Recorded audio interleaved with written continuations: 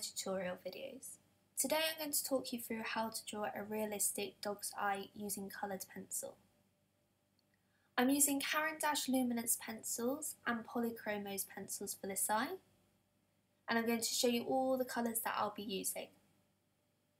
Here I've got my 093 Violet Grey Luminance pencil, which has a slight violet tinge to it, so I'll be using this on the grey areas.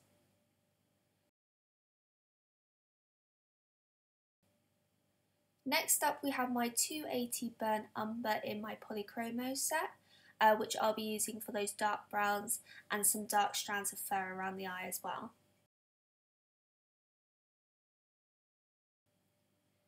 I have my 181 Payne's Grey for those dark greys. And my favourite colour to use, a 283 Burnt Sienna for those warm browns in and around the eye.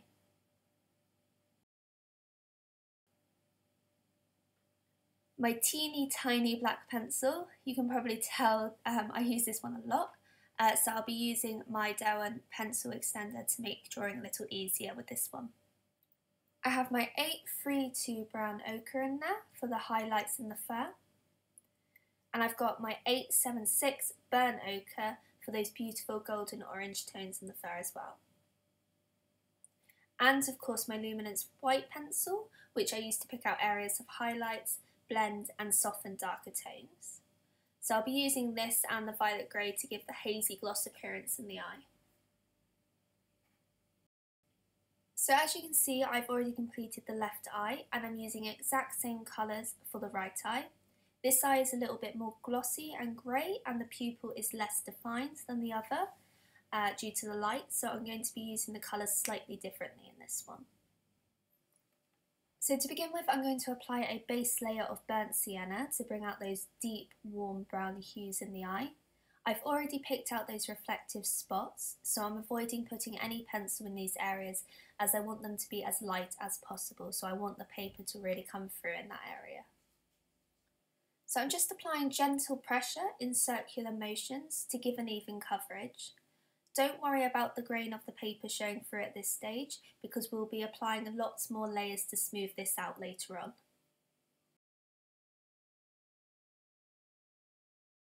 So now I'm going to create a milky grey cast to those browns and add my violet grey Luminance pencil. Once again, I'm just pressing gently and using rotational motions. I'm blending the two colours together. The warmth from the sienna is going to softly come through beneath and the violet grey is going to act like a coating over the top. So we have a soft purple hue on top of a warm brown to create this unusual colour being cast on the eye.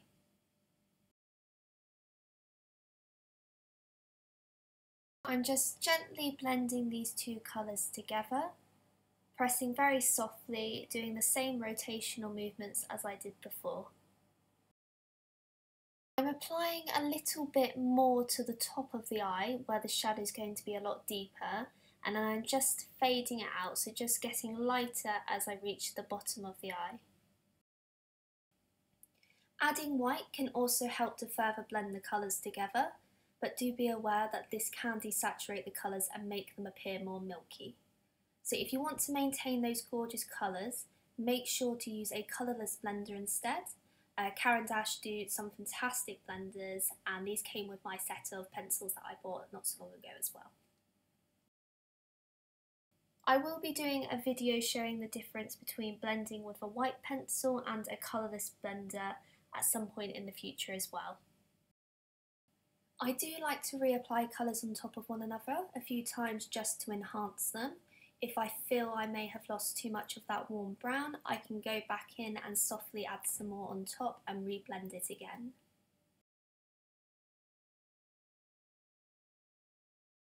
Now using my Burnt Umber, which is a very deep brown, I'm going to softly outline and define the shape of the eye, so the areas where the lid and the lip create the most shadow. This will give me a sharp separation and act as a key guide when I come to further develop those shadows. Make sure your pencils are fairly sharp when you are adding in the detail and outlining areas, and try not to apply too much pressure because you don't want to create indents in the paper.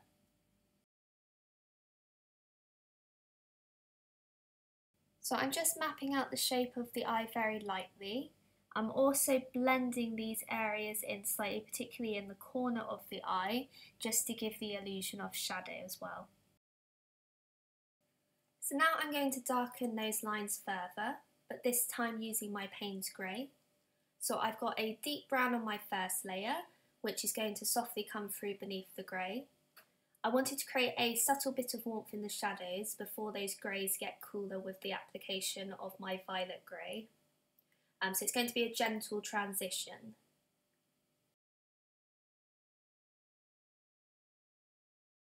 I also like to mark out any spots of highlights to make sure I don't fill in these areas, and I like to blend them using a white pencil to reduce the harshness of that line and bring those two tones together. So I'm just going to add a little bit more shadow to that little corner here. So I'm just gently mapping out those outlines using my pencil here. Just creating that arch of the top of the eye. And just softly bringing that curve round. So now I have my outline, I can go in and fill in those really dark shadows and start to blend them out. The great thing about the Luminance Violet Grey is it applies really nicely over dark colours. So if you're looking for a really gentle transition from shadow to mid-tone, you can soften and lighten those areas. You can do the same using a French grey if it has a bit of a warm grey cast to it, or a steel grey in the Luminance set if there is a distinctive blue cast to the area. So the lighting can really dictate what colours you will need to use for your drawing. And many references will have a multitude of warm and cold hues, which can be caused by different types of lighting as well. So to help blend those dark Payne's Grey areas that I've applied, I'm going to use my violet grey just to soften those highlights because I don't want them too dark, but I want them a little bit lighter, so it's just going to give that nice transition between the two colours. If they are still a little bit too light, I can still go in with my dark Payne's Grey and darken those areas, and then if I darken them too much, I can go over them and blend the two together using my violet grey. I'm just adding some shadow just to the corner of the eye here and just blending it into those browns. And I'm going to add a little bit more shadow around the arch of the eye at the top as well.